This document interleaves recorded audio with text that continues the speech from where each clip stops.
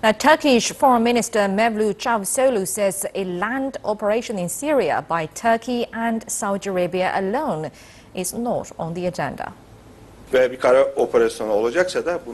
If there will be a ground operation, we should do this together with all the coalition member countries. This is not something Turkey or Saudi Arabia would do on their own.